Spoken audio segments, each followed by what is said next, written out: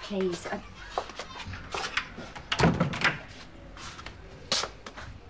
I'm not stupid. Well, I'm just worried. When I said, as long as everyone tells the truth... Well, he broke into the house. He came through the window. And then? And then he pinned me on the floor and he was gonna... and then Freddie come in and he went crazy, Mum. I've never seen him go like that. He was crazy.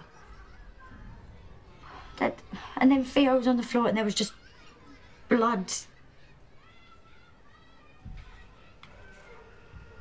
He had a wrench.